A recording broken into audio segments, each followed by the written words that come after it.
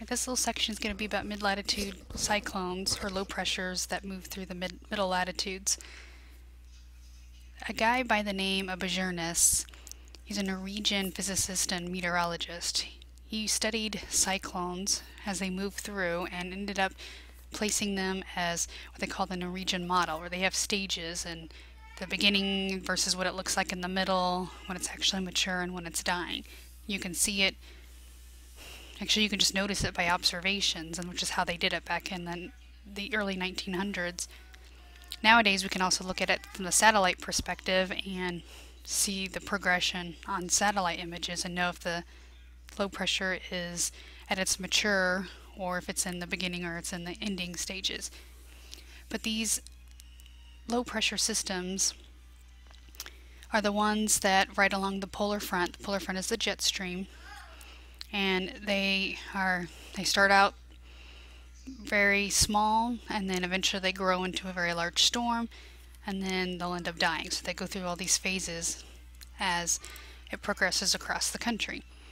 Now, stage 1, there's no cyclone yet, meaning the low pressure hasn't actually formed yet. What you'll end up seeing is you'll have two air masses that are coming together. Typically there'll be a stationary front, nothing's really happening, the air masses aren't trying to move forward or backwards, whatever the case is. And so nothing's really happening quite yet. Well, once you get to stage 2, it's what they call cyclogenesis, which is the birth of the cyclone. And you'll start to notice an area that has lower pressure than surrounding portions of it. You'll start to get weather, meaning you'll start to see clouds. Your fronts will start to be noticeable on maps, meaning you'll see a difference between an air mass, whether it's cold and warm. And again, that's relative to the time of the year of just how cold and just how warm you're talking about the difference to be. Stage 3 is the open wave, and the cyclone has strong fronts, meaning very well noticeable big differences of air masses on one side versus the other. Also in stage 3, the pressure is starting to fall, so it's intensifying.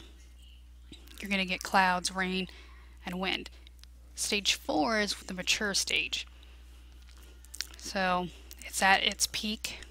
The cold front is progressing forward. Eventually it'll catch up with the warm front to get that occluded front, and the pressure is going to be the lowest it's going to be for that system. When you're in stage 4 on satellite, it's very well defined. And what it looks like is what they call the comma head. So on the top one, you can see that's the comma portion, the head of it, and then here's the tail. The cold front rides right along here, and the low pressure's tucked up underneath here. So you get all these clouds wrapping around that low pressure, wrapping around it counterclockwise. Here's another look at it.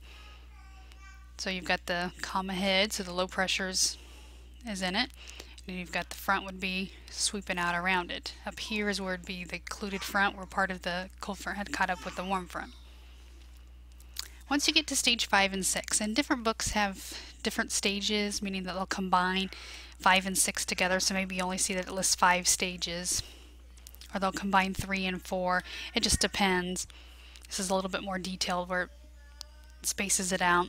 So 5 is the occlusion process, where you're starting to get the two air masses to come together, meaning the system's starting to die, the pressure is going to start to rise, which means the storm's not intensifying anymore, it's getting better. And then stage 6 is where it's what they call the decay, and it's really hard to pick out any of the features on the satellite image. This is just showing you what it looks like from the jet stream level all the way down to the surface. So here's the jet stream. You've got your ridges, the bumps up, and the troughs, the dips down. High pressures are inside the ridges, and troughs are inside, or cyclones. So low pressures are inside the troughs, and that's where you're going to find those frontal systems. Remember, fronts only go on lows, and that's it. So it's just kind of a way to look at it from top to all the way down to the bottom. Now this is the same example I have posted in Blackboard for your assignment, where it asks you to track a cyclone. And that means you track it for 3 consecutive days, so they have to be in order, and they have to be 24 hours apart. So if you pick 12Z maps, then the next set you're going to get are 12Z as well. If you pick the 0Z, then you pick 0Z for each one. So you want a 24-hour change and 3 consecutive days. And you also need to make sure that on each one of those maps, that same low pressure that you're tracking is on there. And then don't forget to grab the satellite image that goes along with it. Now you might not find it exactly at the same time, like this one's 11:45Z, so it's 15 minutes off. That's not a big deal, but don't do 30 minutes. Try to stick it within it, just being as close as possible, or on the nose. So on the top one, I'm going to be following the low pressure. It's up in Canada, and so you can see on the satellite corresponding image, if you look down, you can see it's not quite in its mature stage. So remember, don't forget to talk about the stages, describe what's going on both the satellite and on the surface, and why you think it's in what stage it is. So I'm going to say this one is probably getting close to that 4th stage. It's probably in about the 3rd stage, and that's because you can see it's starting to form the comma head. It looks like the fronts are trying to start to pop through on the satellite image. The next consecutive time, 24 hours later, my low pressure has moved from about this position in Canada to just above the Great Lakes. And you can see on the actual surface map, the front has dipped pretty far south and it's looking pretty intense. You can now see there's a little bit of occlusion going on. You look on the satellite, it's starting to it's got that comma shape like it did before. The front isn't showing up as intense on this side of it, so there's not a lot of moisture down here. But since it's got that occlusion, it's going to be in that very mature stage because it's just starting. We just got a tiny bit of occlusion going on.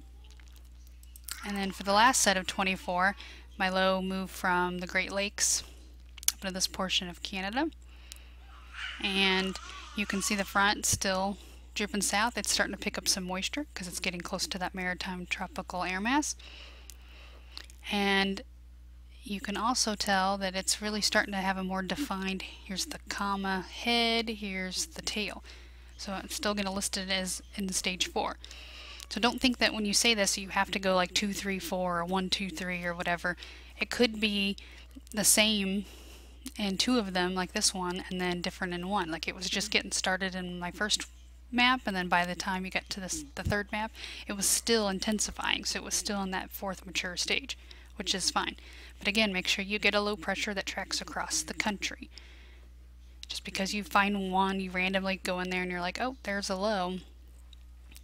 It's not going to count if you can't get maps 24 hours later that shows that exact same low. So keep that in mind when you're looking at that.